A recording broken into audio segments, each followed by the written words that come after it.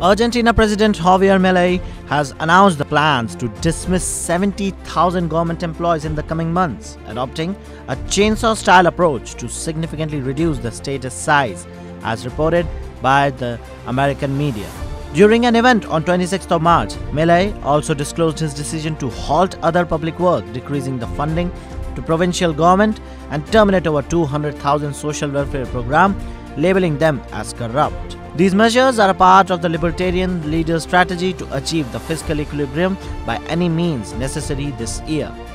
Despite representing a fraction of Argentina's 3.5 million public sector workforce, Milei may face resistance from the powerful labor union and potential risks to his approval rating, which are higher than ever before. A union initiated a strike on 26th of March, while a government report highlighted significant wage decline in the private sector since Milei took office in December. The leader of the state worker union, ATE, has also announced a national strike on X in response to Milei's plans. However, Milei referred to the polls indicating growing optimism among the Argentinians about the economy's future.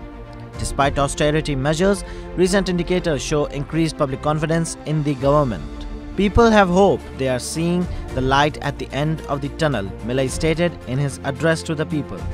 Some more announcements have been made by the Argentinian president. Here are them as follows. Milei has also affirmed that the peso's future contract aligned with the central bank's 2% monthly crawling peg scheme, rejecting the call for significant currency devaluation as ridiculous. Meanwhile, the Argentinian central bank will also work to achieve the net neutral service reserve and stated that debt liability will exceed available cash by 11.5 billion in December. Milei has also pledged to intensify the economic reforms ahead of the 2025 congressional election with over 3,000 plus reforms planned, and so the Argentinian president also anticipates a V-shaped economic recovery in the near future. In May 2023, as the Argentinian inflation surged above 100%, Milei's popularity in the polls soared too. In December, he won by a landslide in Argentina elections. These actions are now garnering attention but are also sparking controversy and debate. Milei, when he won election, had vowed to fight for the recovery of Argentina's economy, and so